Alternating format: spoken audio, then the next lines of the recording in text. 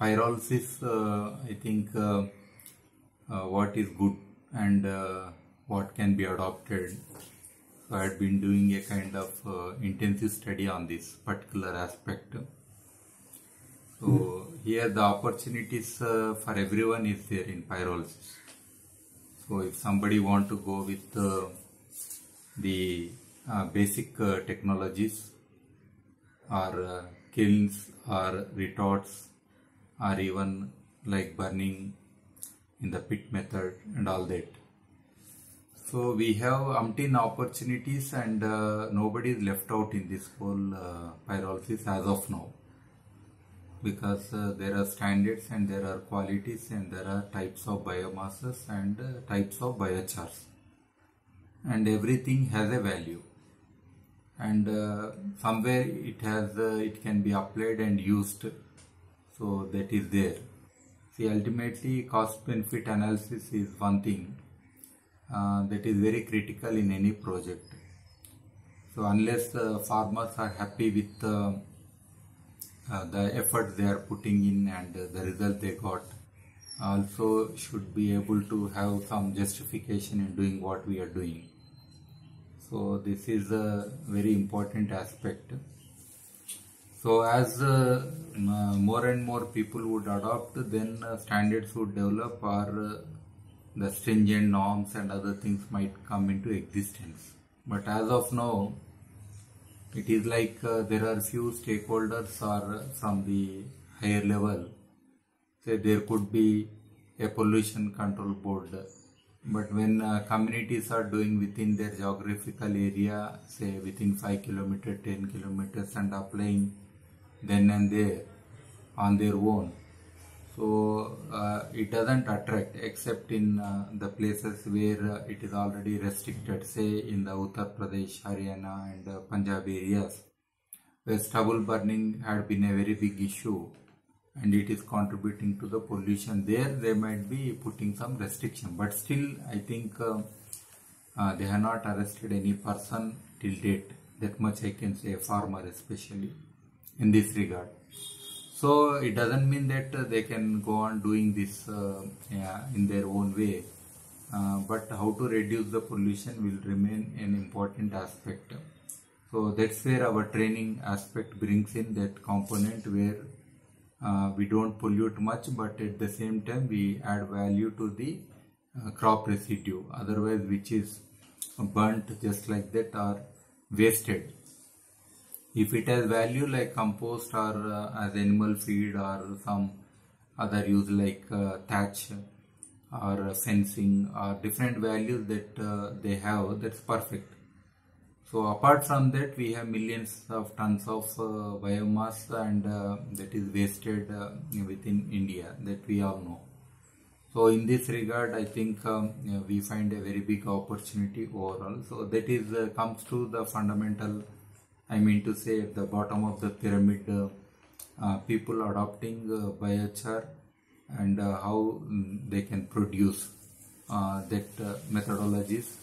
So right from pit method, trench method or Kontiki method, so all these methods will go on, but still training is required. At least 2 days training is required for the farmers. If not for others, I say 3 days.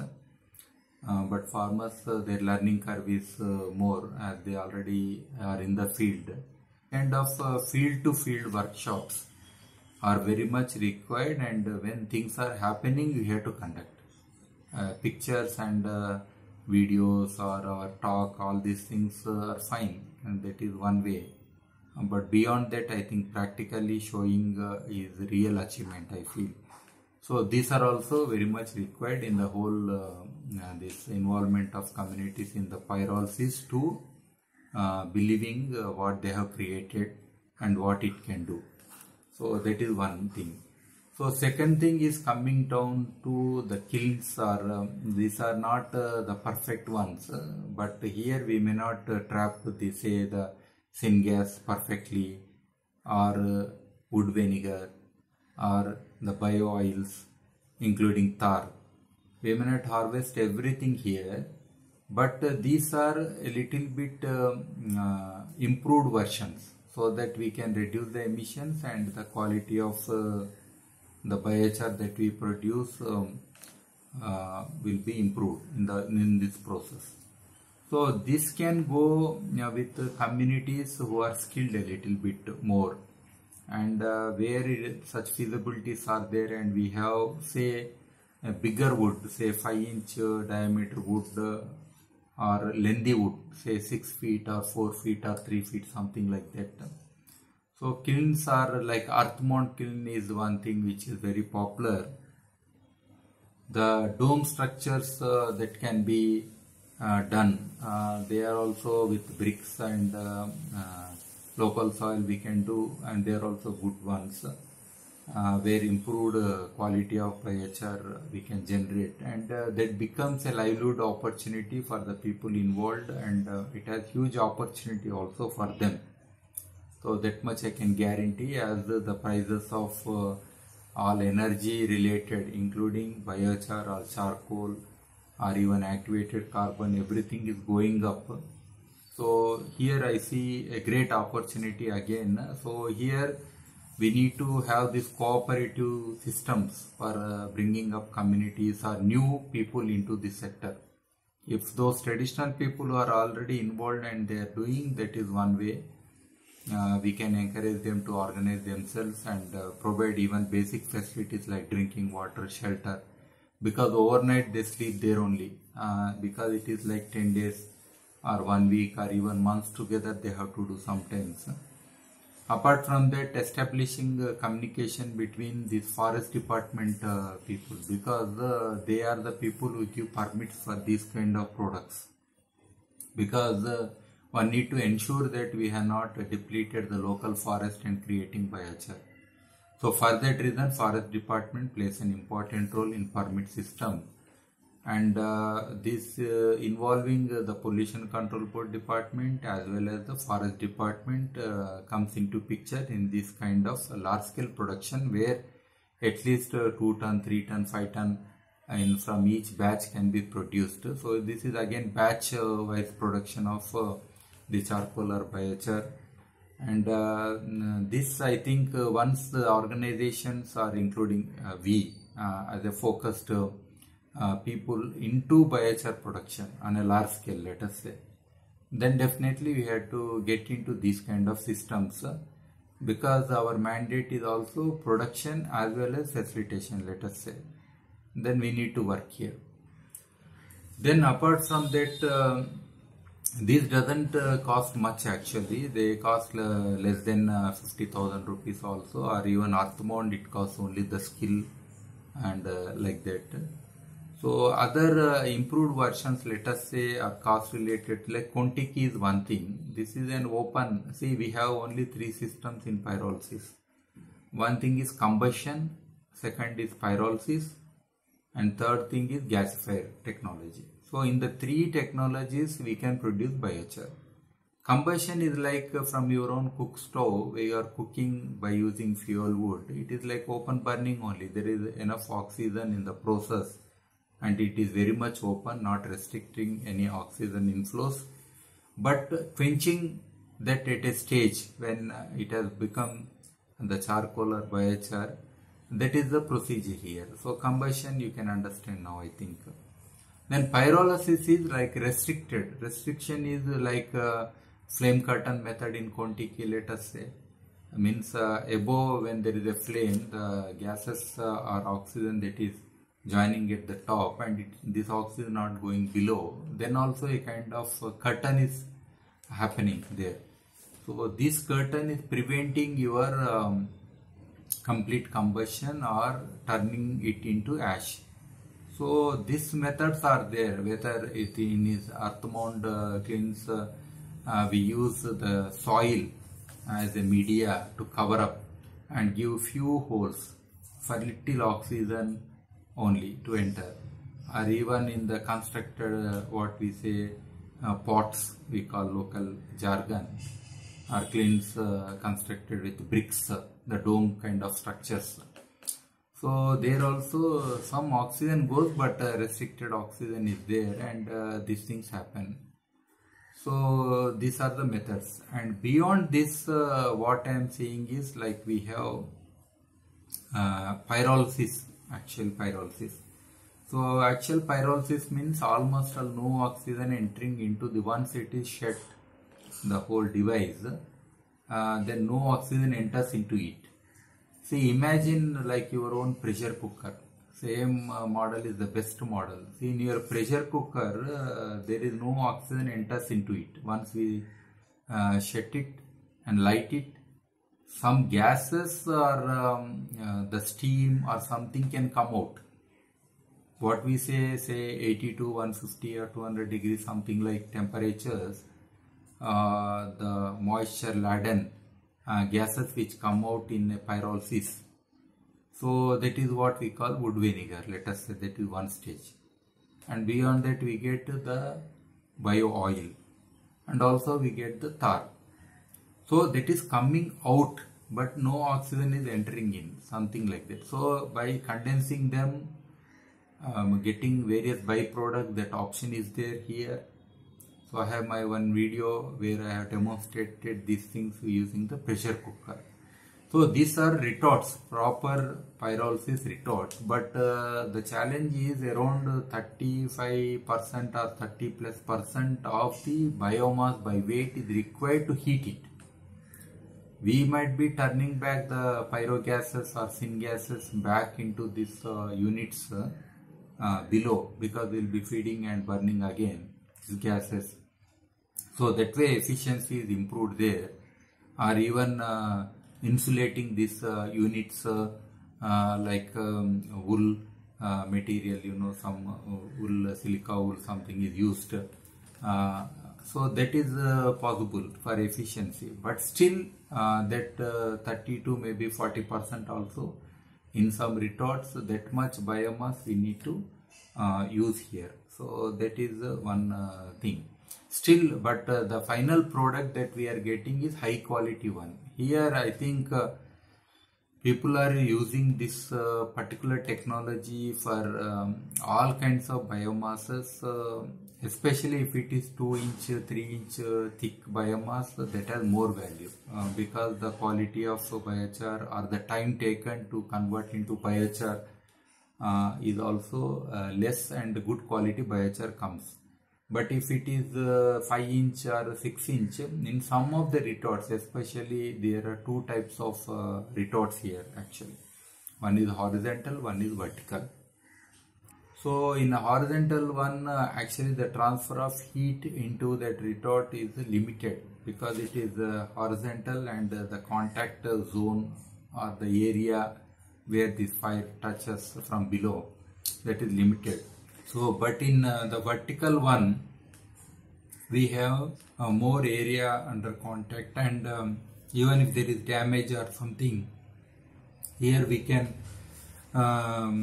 take out that bottom part and re-weld it. So that much we can do. As I said, the vertical one is having more priority, and in this vertical thing, it is like our own pressure cooker kind of technology, where there is good enough pressure also inside. So you might be, the temperature that reaches inside maybe around 450, 500, like that, because of some pressure up to 3 kg per like square centimeter to 5 kg per square centimeter pressure is there. So this particular pressure is also helping to improve the quality of the biochar. So all that is embedded within biochar, the pores, everything is very clear. So the quality, we can have like activated carbon or even export grade biochar in this pyrolysis units, which I have seen in Chargold. Already they are doing it. So now you have seen a range of all things. Apart from that, we have finally the continuous pyrolysis units. But this continuous pyrolysis units, we have some challenge, the cost wise. Especially say for the light materials, continuous pyrolysis units are very good and easy to convert within say a few minutes as it goes on a belt, moving belt. and we can continuously have this biochar that can be ensured. Even if you want to convert any thick woody biomass, then again you have to chip it into a particular size and put on this continuous pyrolysis units. And it has its own advantages and disadvantages is basically the cost. These units are very huge, and even mash makes or many people are involved, or even to tune it to a particular biomass they need to invest a lot in their technology and all that is required. So they are doing also some people like cashew nutshell pyrolysis units created by mash. It's working very well for them, and they are selling the bio oil.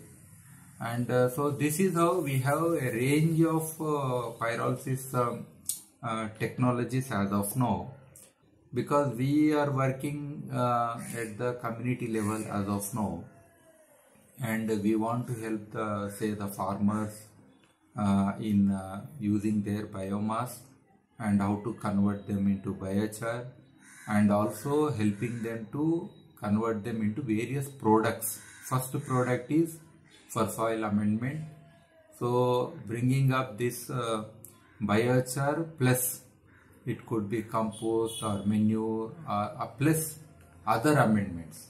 It could be your nutrient enriched biochar or inoculations that we bring up, or any other materials. It could be organic or inorganic, or including something like the tank silt, or even the sand or gypsum or rock dust. There are umpteen things that can be blended, and farmers could create very nice products, and they can use, and as well as they could create a industry or enterprise out of this as localized biochar based fertilizers. So it's a wide range of products, and they can also design for particular soils or a particular geographical area. So this is the opportunity that they have. First it begins with enrollment of farmers who are interested based on the crop that have sown. Let us say cotton growing area is there, just mapping in a radius of 5 kilometers from where we intend to establish. That is the best bet as of now, 5 kilometers. So we don't attract any other legal issues, and many other permits and those things are not required if we are producing and consuming within the geographical area. So that thing you can look. So within the cost, it is not about technology. So though you have to put up when you are putting the total viability cost. So all costs we have to bring up actually. So here the first option would be earth pit or trench method. That is the best option for us to start with, because within no time we can do that, and that is a proven technology, and we have already this registries in India happened. I myself trained 3 people in this regard who got enrolled for their carbon credits and all that with some agency, and as a after enrolling they need to get a training, so that training I have provided. So here the trench method is one thing. Also have provided training on Kontiki method also. So that's an option left to them, because each Kontiki costs around, trench method hardly it costs 1000 to 2000 rupees only. Only we have to see what kind of soil it is. If it is black cotton soil, it collapses. But whereas when I seen in alluvium in Uttar Pradesh, the soil was good enough to work with because it was standing like that. So instead of a vertical trench, we can give a kind of slope, slight slope, so that the sides are stable. Like that we can work out. So this then Kontiki, it can maybe around 35,000 to 50,000 one Kontiki. That much it will cost. So that because that is the cost of steel. Second challenge is mobility is a very big issue. Whenever you want, let us say you have finished in one field, then you want to take to another field, then tractor mounted, then people have to carry, and say if it is a season, one Kontiki how many farmers can use? maybe 10 farmers can use. So how many quantities you require? Then afterwards, throughout the year, say you have used 15 days or 1 month, let us say. After that, they are just lying idle, or nobody is using much, because the biomass issue is mostly comes in say November, December, January, February, like that as a season. So mostly after January only this particular issue comes. So that keeping it idle is again cost burden for us, and people may not be willing to use for other conversions, and they don't find much biomass afterwards. So that way I see Kontikis people are putting up because for them to show that exclusivity. See, an ordinary farmer, he might have seen somebody making in a pit method biochar. So any farmer can do it because they have roadside trench or any even their own open well which is not used by them, lying dry, even they can use it because you can restrict the air movement there, and you can do. So that way their exclusivity is not there for the agency which is working. For that reason we are bringing this kind of devices, telling that this device produces the best biochar. Whereas as you said, the box type Kontiki, or whether it is a conical inverted cone kind of Kontiki, or ring of fire, or there are n number of other pyrolysis technologies of different shapes and sizes. In everything you can do. Only the advantage in this kind of metal these devices or cleans is basically contamination is zero actually, because when you do in soil some contamination happens, but that contamination is not a contamination if a farmer is using for himself, let us say. Because even if it is mixed with soil, it doesn't matter. If it is not selling, or if it is a product for local utility, then that's perfect. Even burnt earth has more value.